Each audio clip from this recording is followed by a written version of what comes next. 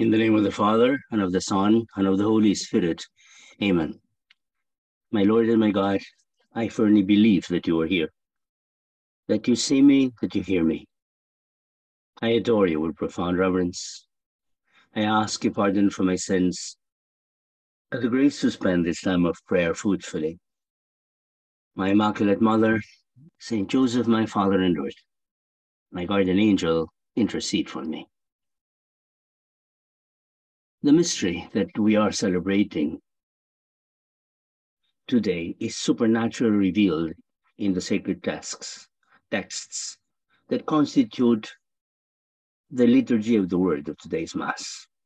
The first reading, taken from the Acts of the Apostles, begins and situates the account.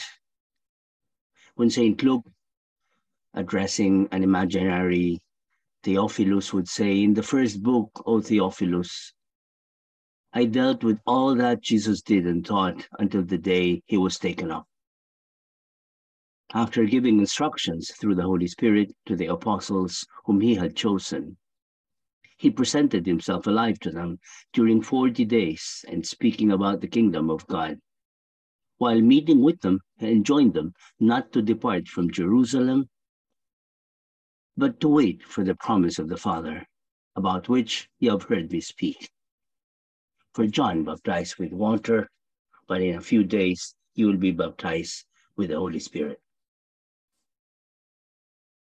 In these past weeks, since Easter, we had been reliving those days described by St. Luke, when the resurrected Christ spent a lot of time with his closest disciples, later on to be called apostles. First in the upper room, starting on the very evening of Easter, Sunday, and a week thereafter in Galilee, where he had confirmed Peter in the primacy, and then back in Jerusalem. He opened their minds and hearts. It says, in multis argumentis, with a lot of discourse to the mysteries in sacred scripture and about the events of the past days. We too have gone over the words of our Lord in the Last Supper, relived those days in Galilee, and allowed our hearts to be moved to renewed desires for holiness and apostolate. Now we gather with them around our Lord in one final, shall we say, gesture that sealed their faith as it should seal ours. And St. Luke continues. When they had gathered, they asked him, "Lord, are you at this time going to restore the kingdom of Israel?" And he answered them, "It is not for you to know the times or the seasons that the Father has established by his own authority. But you will receive power when the Holy Spirit comes upon you. And you will be my witnesses in Jerusalem, throughout Judea and Samaria, and to the ends of the earth." Lord, is it now that you will restore the kingdom of Israel? How human their schemes still were. Those dear disciples of Jesus, even that late in the game, our Lord already was ascending to heaven and was going to commission them to the apostles to preach and to baptize and to lead the flock. And still they were there with their, shall we say, earthly schemes.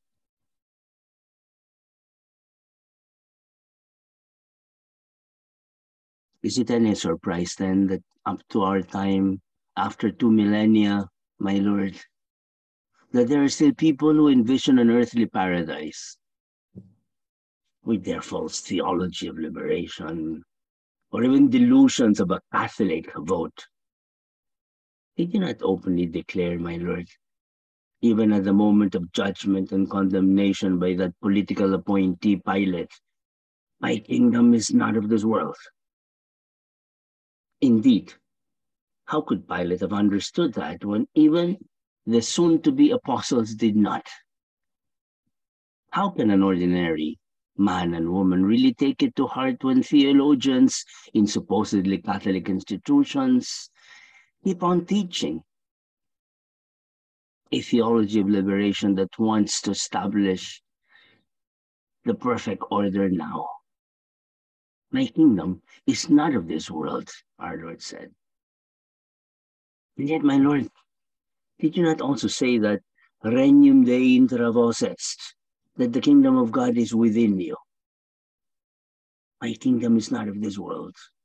And then the kingdom of God is within you. The first is a negation of the utopian idea of an earthly paradise. But the second is an affirmation of the ideal of a heavenly existence by the disciples of Jesus Christ. The first is a denial of the possibility of a perfect temporal order. My kingdom is not of this world. While the second is an invitation to the ideal of moral union with God by the individual person. The Paschal Mystery, with its culmination in the mystery that we're celebrating today, is the guarantee of the resolution of that apparent contradiction. Despite the imperfection of this world, that had come out perfect from the hands of God, but had been uglified, distorted by men's wrong use of his freedom, that it is possible to live in a heavenly way, in a morally upright way, with a trajectory going towards heaven. But this is the point. It is something very personal, individual. It's not a question of classes struggle. It's not a lesson of changing political dynasties. It's not even a question of electing the right president or the right senators. It's that, but that's not what's going to establish the kingdom of God amongst us. Because the kingdom of God reigns in the individual hearts and minds of men. What has to be converted are individual persons. And by dint of the conversion of individual persons, then perhaps the structures can also be changed. To the extent that the individual man and woman lives his life according to the will of God, then he becomes an instrument in God's hands to renew this world that has been made ugly by sin. That's why I never believed in movements, mass movements, in, I don't know, EDSA revolutions or other kinds of revolutions in Pasig and Makati for that matter. I never really felt comfortable with the notion of a pink wave. This world is not going to change with waves, not even tidal waves. What will change are individual men and women. And since individual men and women cannot be changed in such massive scale overnight, then the ideal or the thought, I call it a delusion of a utopia in this world, will remain always as a chimera, a mirage, an illusion, which people will waste their time on, waste energies, excitement, emotions, thereby going on a roller coaster ride emotionally. There are still people who are smarting from the results of the recent elections in the Philippines, and they're retreating back to their ivory towers or just doing something else, eating, drinking, and merrymaking, because tomorrow we die.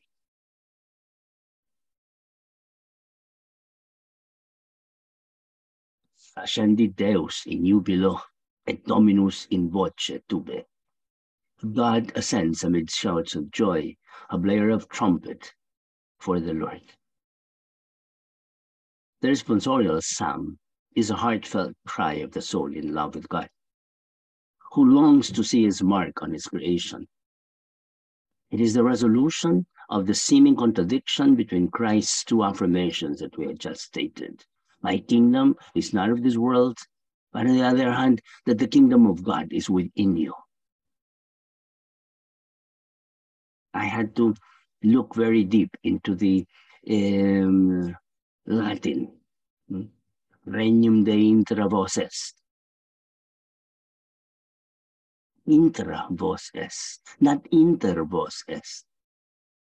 to decide whether the translation would be the kingdom of God is amongst you or among you, or precisely the kingdom of God is within you. Within you gotta be within the crowd, but it has to be within the individual person. God does not save collectivities. Yes, he wants to save everyone. That the will of God is that everyone be saved. But alas, we remain free, and human freedom demands individual responses, personal responses, not the response of everyone collectively. This was already implied by Pope Francis in the Evangelii Gaudium when he lamented that the evil spirit of defeatism is brother to the temptation to separate the wheat from the weeds before its time. It's the fruit of an anxious and self-centered lack of trust.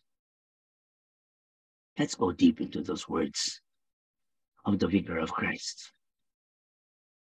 The evil spirit of defeatism, pessimism, is brother, in other words, is related to, is the flip side of the coin, even, to the temptation to separate the wheat from the weeds before its time.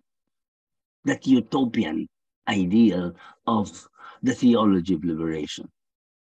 It is the fruit of an anxious and self-centered lack of trust. The temporal order, may never perfectly reflect the eternal law of God, despite all the utopian ideals preached by the false prophets of the theology of liberation. It is futile to prematurely separate the wheat from the weeds, the grain from the chaff. This was what Jesus was teaching his disciples in the conclusion of the parable of the weeds amongst the wheat. When the landowner forbade his servants from uprooting the weeds immediately, with the danger of uprooting the wheat as well. Rather, he told them to let the two grow together until harvest time. Then the ears of wheat could be bundled and stored in the barn, while the weeds could also be bundled and thrown into the fire. Finally, this was what Jesus meant when he said that his kingdom is not of this world, which was tantamount to saying that his is not a worldly kingdom. Rather, the kingdom of God is within us when we individually and personally allow the Blessed Trinity to reign in our minds and hearts.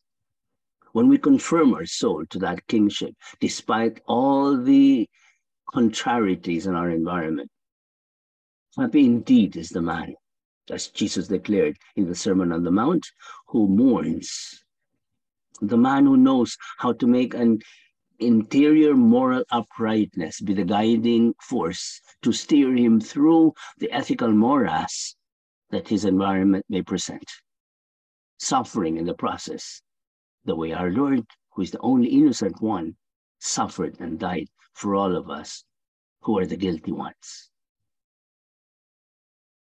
Nevertheless, in no way does this mean that evil will just reign supreme and we can just give up in this world. And this is the message of the second reading from the letter to the Hebrews. Christ did not enter into sanctuaries as made by hands, a copy of the true one, but heaven itself, that he might not appear before, rather he may now appear before God on our behalf. And now once for all, he has appeared at the end of the ages to take away sin by his sacrifice. But just as it is appointed that men and women die once, and after this the judgment, so also Christ offered once to take away the sins of many. And I underline that, of many, will appear a second time. Not to take away sin, but to bring salvation to those who eagerly await him. Many, those who eagerly await him. Not all, unfortunately. Not to take away sin, but to bring salvation to those who eagerly await him. These words of the author of the letter to the Hebrews should take away not only any defeatism as Pope Francis would call it, but also any attempt at utopianism that pretends to establish an earthly or even worldly heaven. As the same author to the Hebrews exclaims, Christ offered himself once to take away the sins of many, not all. As the most recent reform of the English translation of the Roman Missal would emphasize in the words of consecration, the consecration of the wine to the blood of Christ, where it says, the blood of the new and eternal covenant, which will be poured out for many for the forgiveness of sins. For decades, the translation there was, in English, was, which will be poured out for all, a departure from the official original Latin text of the Novus Ordo of the Second Vatican Council that precisely said, pro vobis et pro multis, not from multis, many, but not all. This was one of the most brazen mistranslations of the official Latin text of the Roman Missal of the Second Vatican Council's Novus Ordo to the vernacular English, that is, part of the liturgical abuses of the post-conciliar crisis, which was happily corrected during the papacy of Benedict XVI, who was, of course, a liturgist and a Latinist. Salvation is individual, not collective, and sanctification is very personal. It requires an individual and personal correspondence by the human person, the individual human person, to the equally specific and personal invitation of God. Be holy, because I am holy. This is the great message of our Lord's Ascension. As the second reading concludes, therefore, brothers and sisters, since through the blood of Jesus we have confidence of entrance into the sanctuary by the new and living way he opened for us through the veil, that is his flesh. And since we have a great priest over the house of God, let us approach with a sincere heart and in absolute trust, with our hearts sprinkled clean from an evil conscience and our bodies washed in pure water. Let us hold unwaveringly to our confession that gives us hope, for he who made the promise is trustworthy. As the Catechism of the Catholic Church teaches, Christ died and lived again, that he might be Lord both of the dead and of the living. Christ's ascension into heaven signifies his participation and his humanity in God's power and authority. Jesus Christ is Lord. He possesses all power in heaven and on earth. He is far above all rule and authority and power and dominion, for the Father has put all things under his feet. Christ is Lord of the cosmos and of history. In him, human history and indeed all creation are set forth and transcendently fulfilled. My brothers and sisters, our Lord's Ascension is at the same time the seal of our salvation and a foretaste of our eternal life. Again, the words of the Catechism are clear and encouraging. Since the Ascension, it says, God's plan has entered its fulfillment. We are already at the last hour. Already the final age of the world is with us, and the renewal of the world is irrevocably underway. It is even now anticipated in a certain real way, for the Church on earth is endowed already with a sanctity that is real, albeit imperfect. Christ's kingdom already manifests its presence through the miraculous signs that attend its proclamation by the Church. This is the message of the Lord's Ascension. It's a message of hope, but it is also a mandate for the Christian apostolate. Let's not forget what our Lord said to his disciples, and we were just meditating on it yesterday and the day before as he ascended to heaven. Go and make disciples of all nations, baptizing them in the name of the Father and of the Son and of the Holy Spirit. And lo, I am with you until the ends of the earth. Go and make disciples of all nations. Preach. That's the task of the church, to teach. And we are the church. And how are we going to teach? Not by going around preaching, unless you're a preacher, a priest, that is. But with your lives, with your example, with your friendship, with the solutions that you give to the problems of this society. Not in a utopic way, but in a very practical way. Changing minds and hearts of the people around you. Not the whole republic, for not to say the whole world collectively. That's the kind of wishful thinking that people fall into and then get paralyzed, daunted, as it were, by the size of the task. But if you start thinking in practical terms, the people around you in your home, your spouse, your children, your domestic staff, the example that you can give them, the encouragement that you can give them. And why not say it? Because of the community of the saints, because we're all interconnected spiritually, because of the pull towards above that you give them with your own sanctity, with your own struggle. That's what to preach means. With our lives, baptizing them in the name of the Father and of the Son and of the Holy Spirit. You're not going to go around baptizing people. That's a task for the hierarchy. Remember, our Lord, when he made that commission, he wasn't speaking to a multitude, he was speaking to the apostles. Go and preach to all nations, but we participate in that mission. And we participate because we're members of the church. We're the mystical body of Christ. And so in the same way that priests are authorized to preach officially, authoritatively, we are authorized, quote unquote, to preach with our lives, to spread the good news, or even to resolve doctrinal issues to the extent that we are formed. We give the right answers, the right resolutions to the problems of this world. That's what the co-redeem means, as we were meditating on yesterday. But we also baptize. We also sanctify. Now, definitely, we're not the ministers of the sacraments. The only exception would be baptism in an unusual situation, because anyone can baptize. Or in the case of marriage, because the two spouses are the ministers of their own marriage, they marry each other.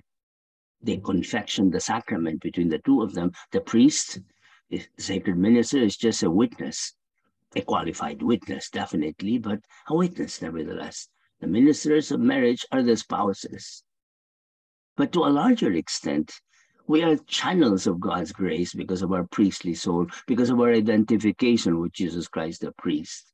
When we put the imprint of God in the temporal realities that we are in or involved in, and then having purified, sanctified it, offer it like incense, an odorum suavitatis, rising up to heaven.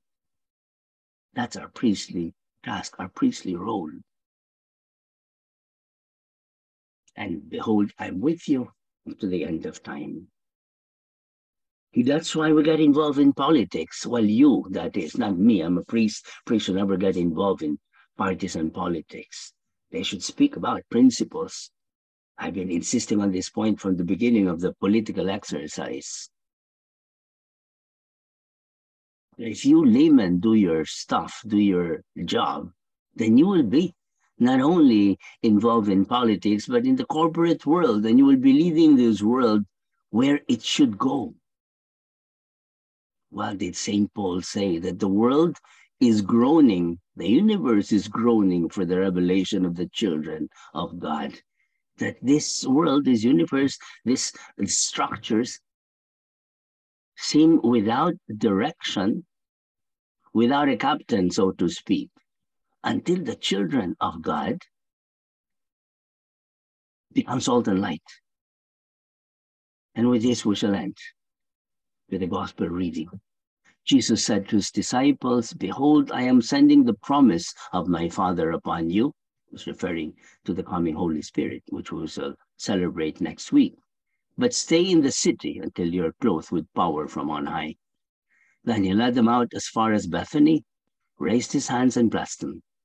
And as he blessed them, he departed from them and was taken up to heaven. And they did him homage and then returned to Jerusalem with great joy. And they were continually in the temple praising God. We have to end. We're drawing to a close this great season of Lent and Easter. Hopefully, if we had done what we were supposed to do, if you had done what I had been encouraging you to do from the very beginning of crossing the desert, the beginning of Lent, all throughout Lent, and these halcyon days of Easter, up to today and up to next week, then we should have been renewed. We should have come up with resolutions. But if still we haven't, then now is the time. You have a few minutes left to concretize your resolutions and end this prayer.